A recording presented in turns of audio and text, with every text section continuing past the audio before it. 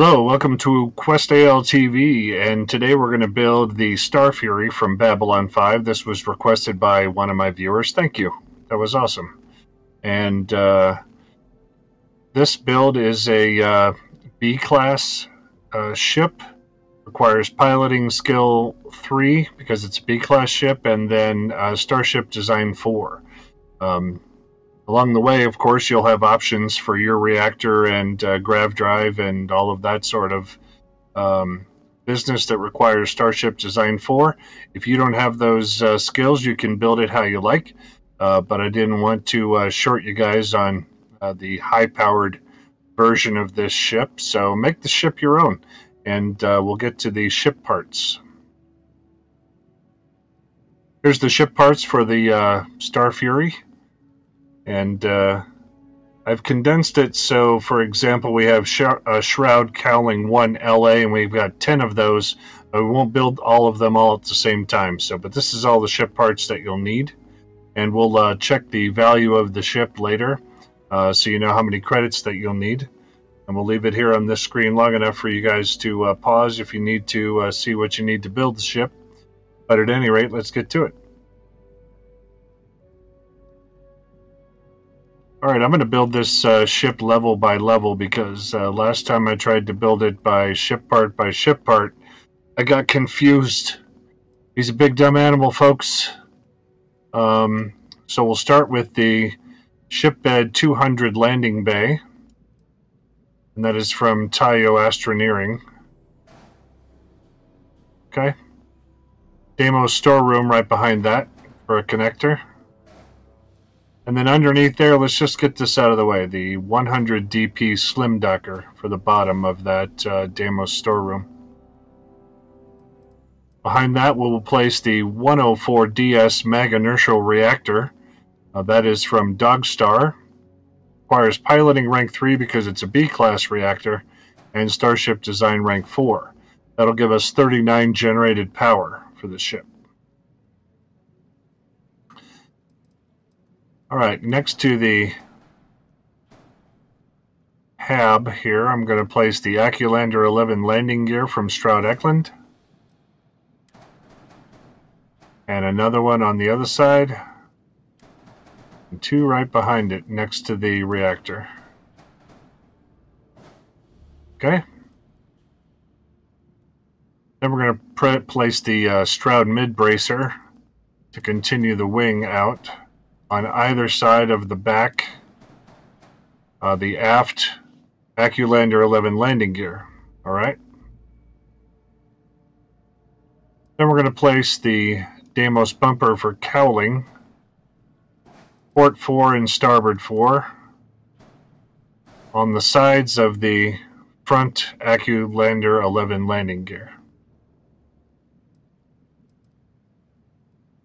Then on the outside of those, we're going to place the Dunn 71 engine from Ammon Dunn, generating 5,250 maneuvering thrust, each one of them.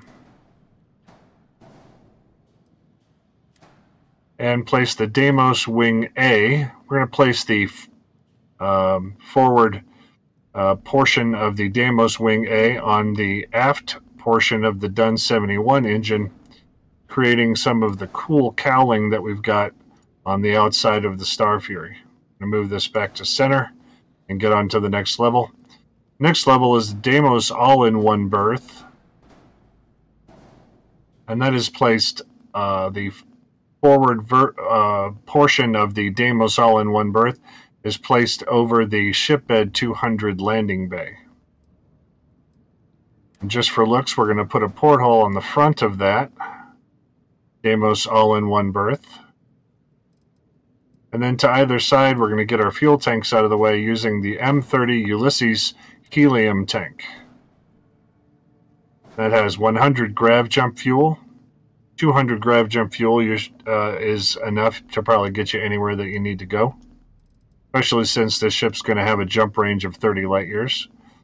And then we're going to hide, on top of our reactor, we're going to hide the Vanguard Bulwark shield generator.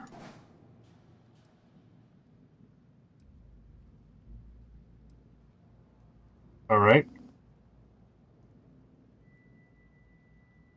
Then we're going to start with the next item is actually the other Deimos storeroom that was listed. And that's going to be placed on top of the aft portion of the Deimos all-in-one berth.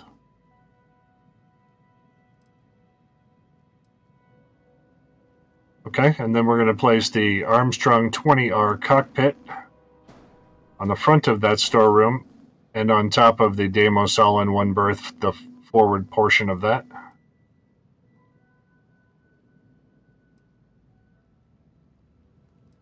Okay, then we're going to have the Aurora 13G grav drive. That's going to go behind the Deimos storeroom here. And that has 33 grav jump thrust requiring Starship Design Rank 2. We're going to use two of our Shroud Cowlings here. Shroud Cowling 1LA on either side of the Deimos storeroom.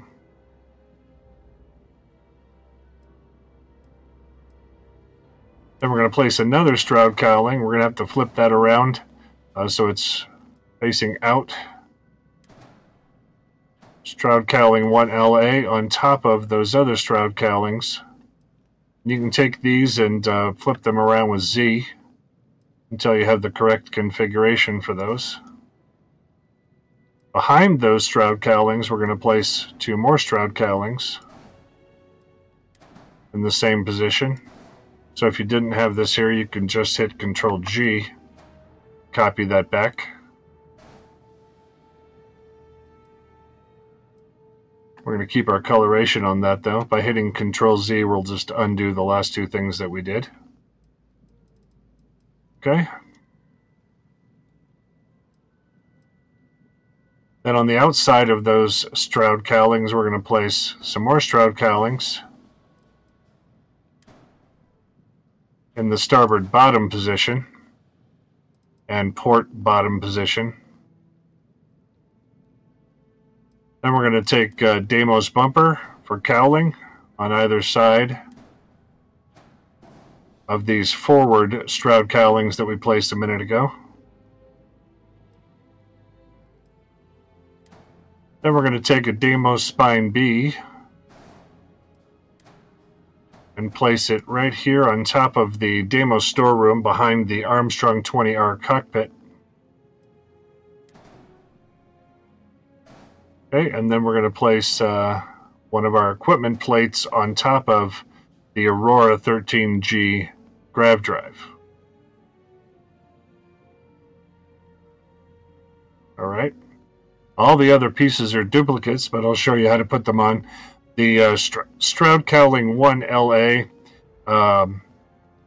this is the port top version, but we're going to put it on the starboard side. And this is the starboard version, which we're going to put on the port side, and that creates sort of this angle of the wing. I'm going to place the Dunn 71 engine on the outside of that, at the only connector that it has for the side, creating the forward swept look of the engines. And then on the outside of those, this Deimos Wing A, starboard and port, to make the cool look of the Starfury's cowling on the outside of those engines there.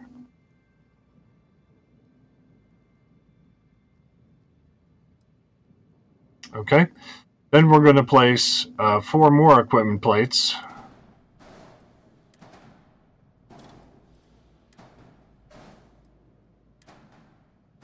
on top of those engines, in the forward portion of those engines there, and on the bottom engines as well in the forward portion.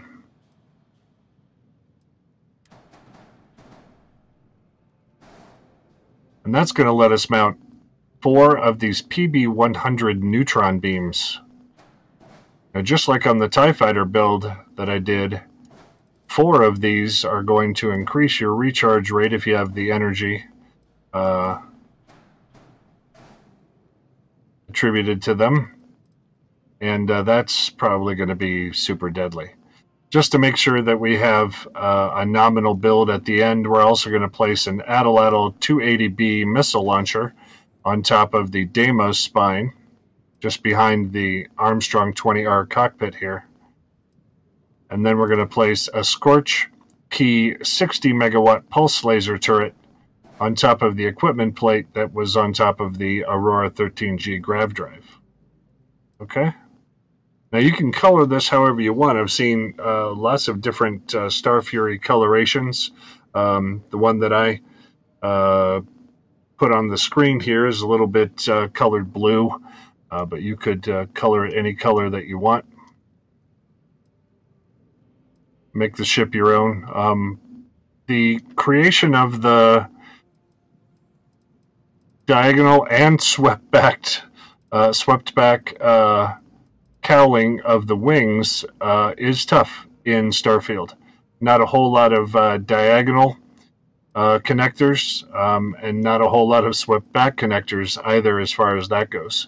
But I think that for the eye, this kind of creates the look of the Starfury. I hope that you end up liking it. We're going to take this ship into space and destroy something here in a second. So you end up with a nominal build. In the flight check for the weapons, I put the PB-100 neutron beams on left click, the missile launcher on right click, and then since we don't have to trigger this ourselves, the pulse laser turret I put on what would be G for PC. Okay, and after you've done that, then you have a nominal build. The ship has only 2 max crew. You could have made this habitation into a control room. If you wanted to do that, you can hit space to edit it and then move it to the control station instead. And if you do that, then you would have a max crew of 6. But you could also turn this into living quarters or whatever you wanted for the ship. All right. Let's go ahead and exit this. Should we name it Starfury? Guess we should. So we're going to hit G. Sorry, not G. We're going to hit C for the flight check and then hit G to rename the ship. It was the Cinnaball that I tore apart for this. We're going to name it Starfury. Great. Confirm that. Accept. And there's our Starfury. Let's exit that. And there she is, ready to fly. We're going to hop down here, though, and get ourselves a mission. I always forget to get the mission beforehand, but inside of my little habitation here, we'll have the mission terminal.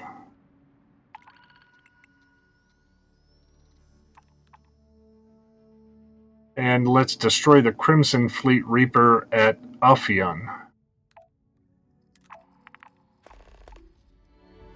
Okay, we definitely want to see this thing take off, so let's jump over here.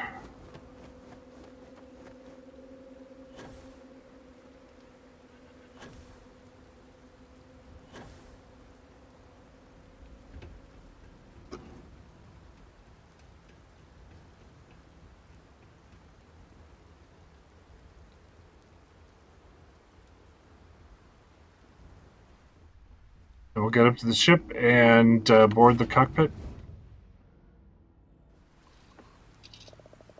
And then watch this thing take off.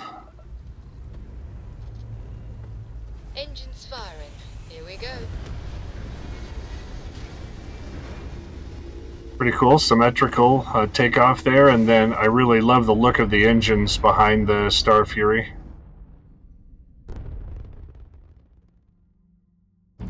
Looks peaceful from up here, doesn't it?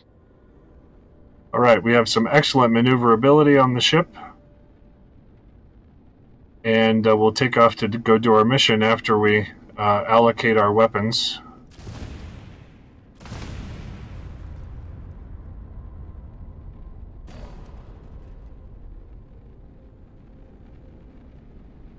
Okay, we're going to get our grav drive down to just 1. And we're going to turn down our laser turret and our missiles so that we can allocate more into our... Look at that. Full allocation to the engines. None to the missiles or the laser turret. We just want to see how the lasers are going to do on this thing. Obviously, the 280B missile launcher is going to be super deadly. But this could be your allocation if you wanted, if you just wanted to use the lasers, and that's what we're going to try and do when we take out to go do our mission. Destroy the Crimson Fleet Reaper at Ophion. We're going to hit L to go to our quests, and then R to go directly to Ophion. Now, Ophion is a level 45 system. We've got what we need to grav jump there, so let's do that.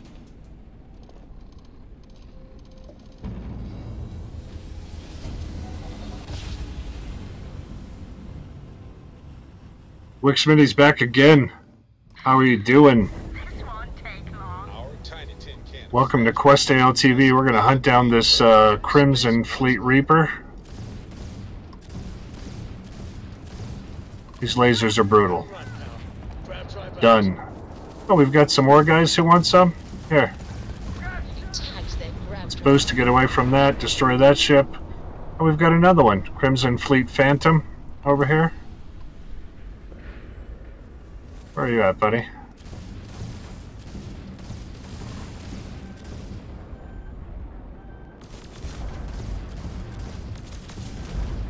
Let's boost away from that. Our shields are holding up, certainly. Crimson Fleet Ghost. We've got 4 ships to destroy. Let's get a little bit more up to speed. Use our boosters to get away from that missile lock.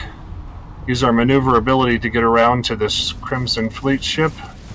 And destroy it with our lasers.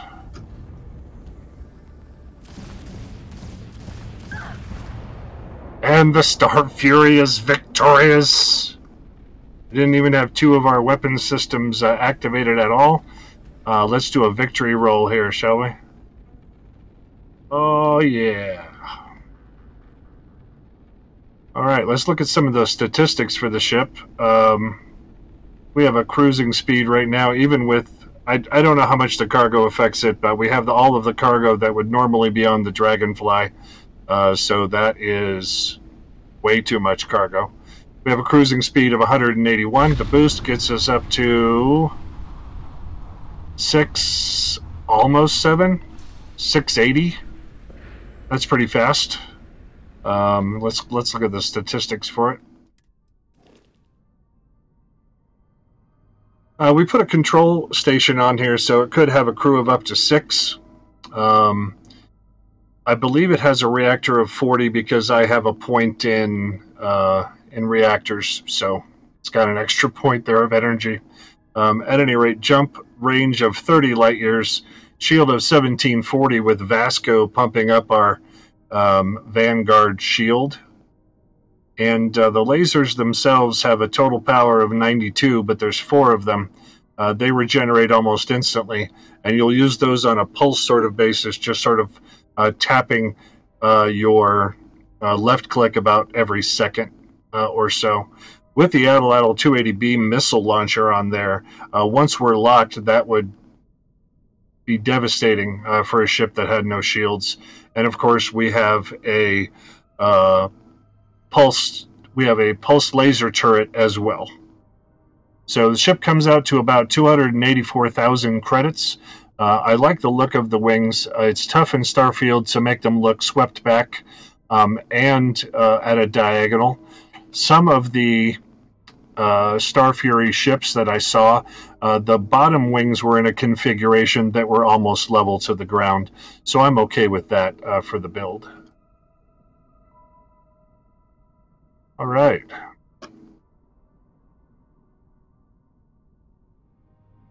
Well, we've got a shorter build for you today. I really enjoyed the Starfury from Babylon 5. It was suggested by one of my viewers, and I'm happy to to accommodate by trying to build that ship out in Starfield. If you want to see some of my other videos, you can go to Questale TV on Twitch, and we're playing all kinds of different games. I'll pop up to the scheduled end screen here so you can see what else we're playing. And if you haven't already followed, like my friend Wick Smitty, please follow the channel so you'll know when I'm on. I pop on all the time to do various things for you guys. So we're also playing Baldur's Gate 3 most Fridays with the Wolfpack. Starfield, of course, is one of the mainstays of the channel, especially for the ship builds. Minecraft, Ark Survival Ascended, and Valheim with Teetering Turtle as a guest for progression. And I've added another day for the Valheim for just mess around day with Teetering Turtle. So thanks for joining us on the stream. I really appreciate it, and we'll see you next time on Quest AL TV.